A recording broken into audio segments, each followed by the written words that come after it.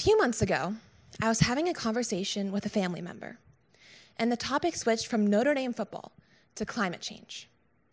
Before that conversation, I was under the impression that people understood certain things about climate change.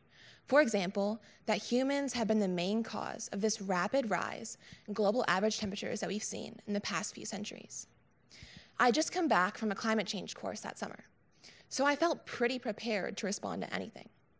But what I didn't realize was that many people choose to ignore the dirty truth about climate change, or they just don't have enough knowledge to accept it.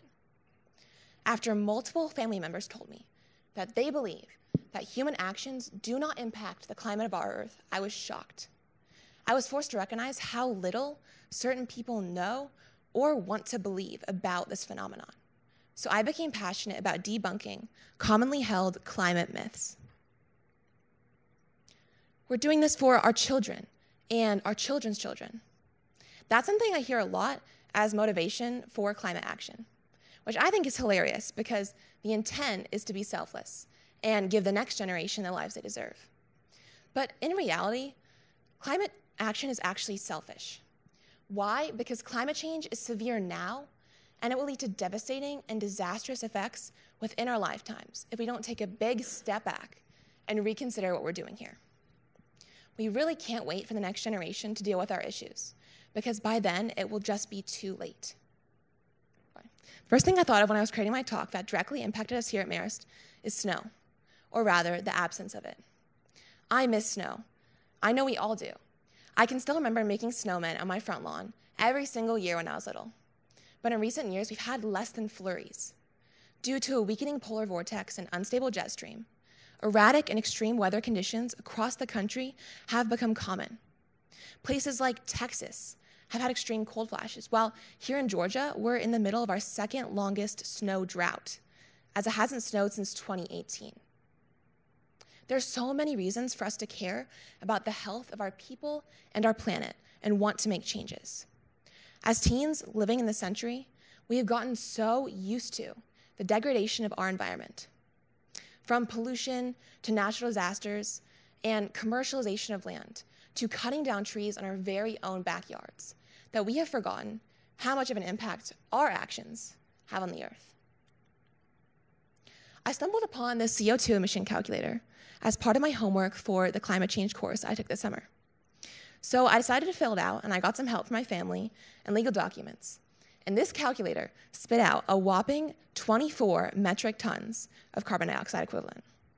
That is equal to burning almost 30,000 pounds of coal. And that was only my personal emissions in a single year. That means that over the course of my entire life, I've contributed over 400 tons of carbon dioxide to the atmosphere so far. And I have no one to blame but myself and my own actions. And to put this in perspective, the average carbon footprint of an American in 1 year is 16 tons. Worldwide, it's 4. So how is my footprint of 24 tons so much higher? One of my biggest contributors of carbon dioxide equivalent is pretty surprising: air travel. You probably aren't thinking about climate change as you sip a ginger ale and watch Iron Man on your flight. And even though I only fly a few times a year, this really gave me a sense for the distances traveled in the air. A flight, let's say to Oregon, is around 4,000 miles round trip.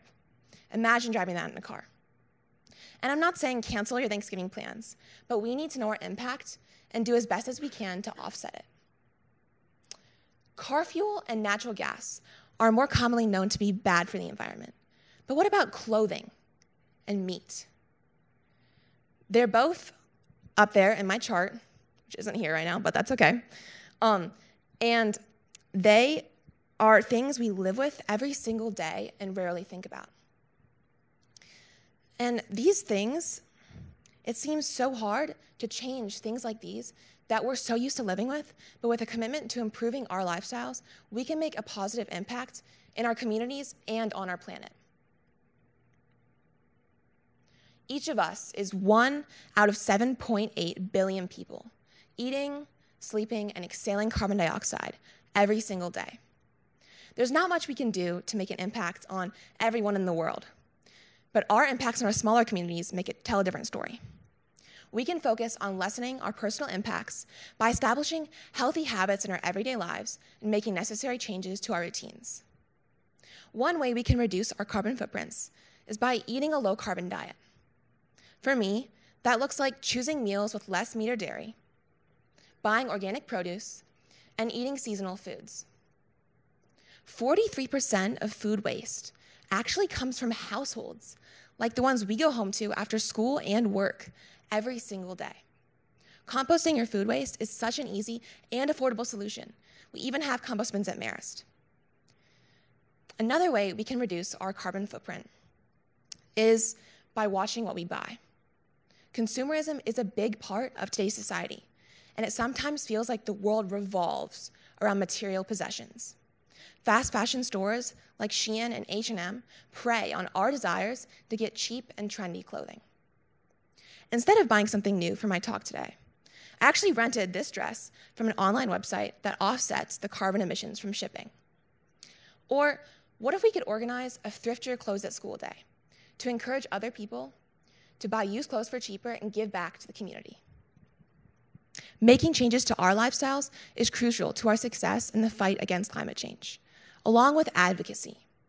The easiest and possibly most important way to make an impact on the environment, other than through our own actions, is bringing awareness to the severity of the crisis and the need for action.